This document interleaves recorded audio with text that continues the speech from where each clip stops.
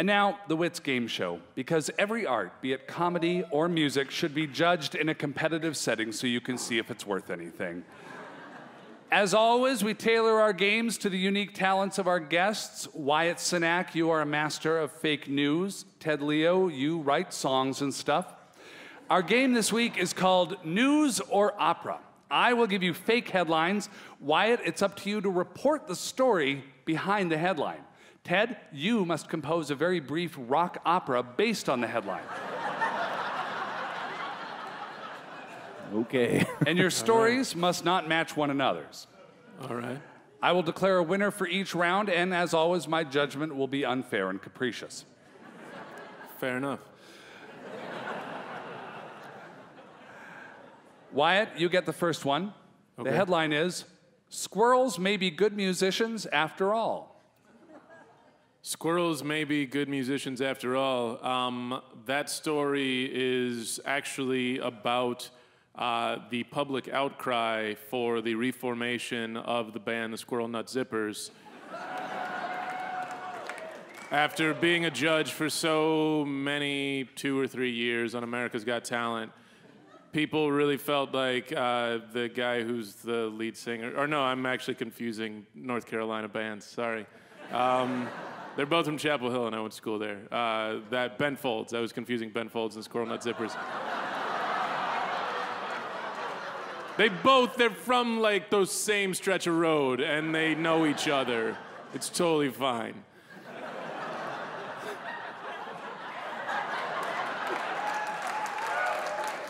But anyway, public outcry for the reformation of the Squirrel Nut Zippers.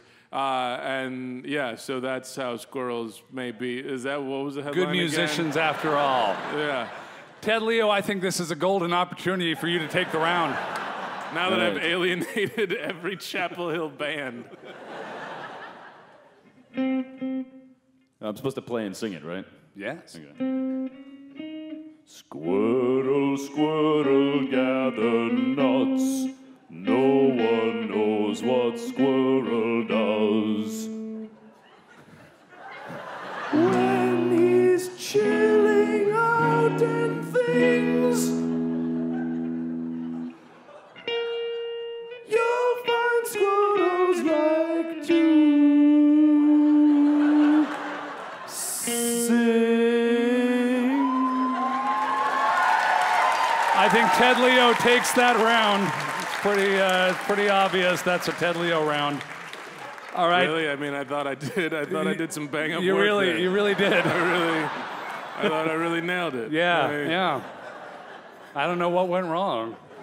I don't. It's controversial. Yeah. Ted Leo, you start this one. The headline is a one-word headline, Gravy Lanch. Gravy Lanch. Okay. Yeah. Gravy Lanch. Can this be like a, this can be, I can do rock opera too, right? Yes. Okay. Thanks, man. Okay.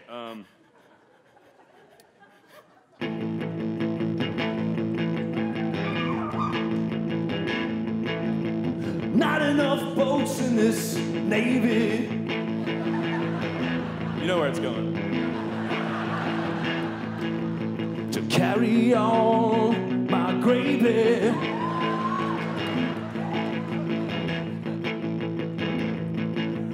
Gonna send a script to Bruce Valanche.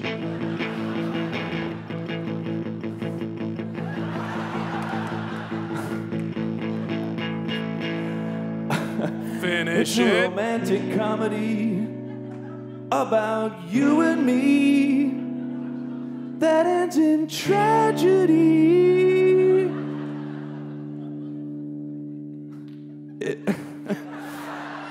And I'm not gonna rhyme Valanche with Gravy Lanch. Instead, I'm gonna rhyme tragedy with, and this time, don't forget the gravy. Wow. The Bugs Bunny reference, I don't know. Oh. That's like a jazz joke.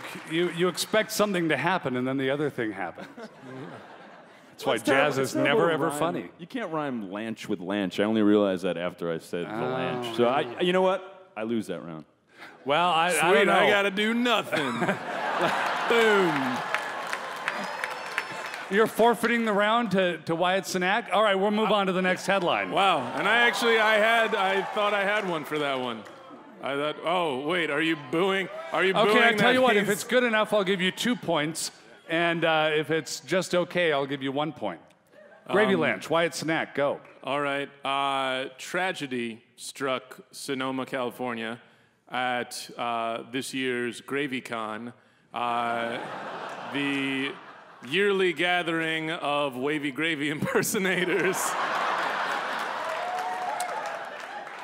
Numbers exceeded what they had estimated, and their big hillside gravy soiree, the deck that they were all hanging out on, it gave, or it grave. Yeah. So many dead wavy gravy impersonators. 2 points for Wyatt Cenac. Boom. All right. Don't get cocky here because you're up next for the next round. Oh, we're not done? No. The next headline, Bob Dylan gets stuck in something. All right. Bob Dylan gets stuck in something. This is a horrible news story for 2 reasons. The first, we find out with this news story that Bob Dylan is a terrible kleptomaniac.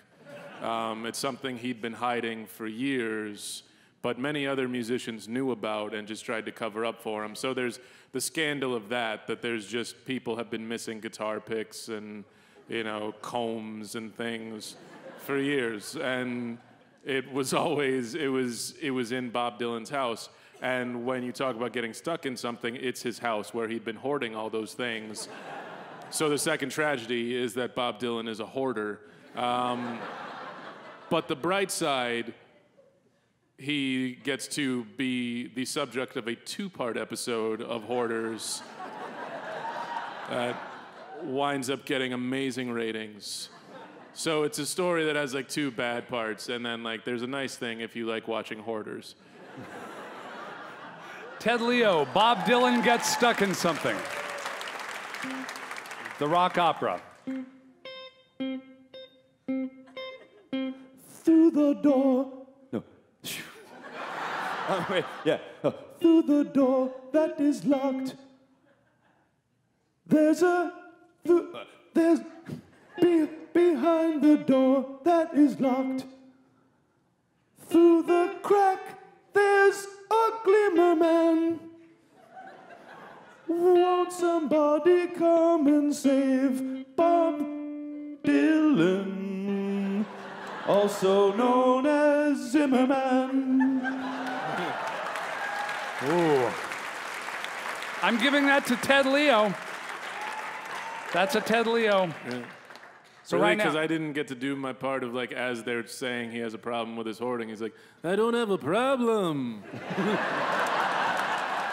I need all these things. I don't know, but I might need this newspaper from 18 years ago. You want to give it to me. yeah, Ted still gets that round.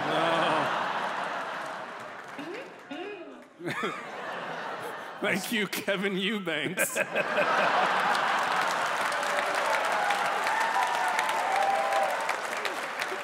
All right. So now we're currently in a 2-2 tie. So we're in a tie-breaking round here. Ted, you'll go first on this one. The headline is Emus, the worst threat we've ever faced. Emus.